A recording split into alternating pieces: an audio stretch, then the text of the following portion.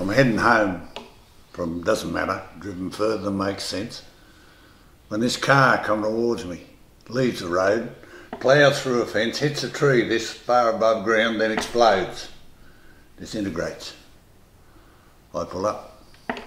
You have to, don't you? Might be me, could be me mates. I run back, I'm far from certain just what it is I'll find. While it's not my problem, do not get involved, keeps running through my mind. And the sight I see before me is not one that I'll forget.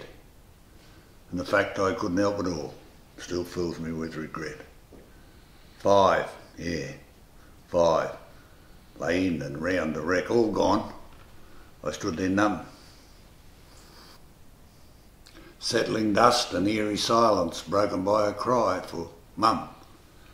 One survivor, yeah, that's a driver. Makes you wonder, don't it though? I didn't let on about the others, I didn't think he'd want to know. I held him close but gentle. Ambulance wailing through the night.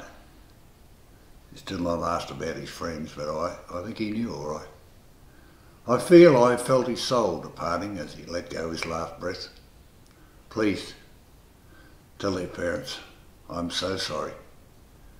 Then he passed from life to death. But does I'm so sorry cut it? No, it's a piss poor weak excuse. For 5 families that are gutted, no, it's not much bloody use. Never ever can they be the same, though their demeanour's brave. Their sense of loss, their sadness, they will carry to their grave. Kids, life is not some kind of game that you switch off or on. Oh sure, you can switch it off all right, just once, and then it's gone forever. Think before you drink or drive, and never mix the two.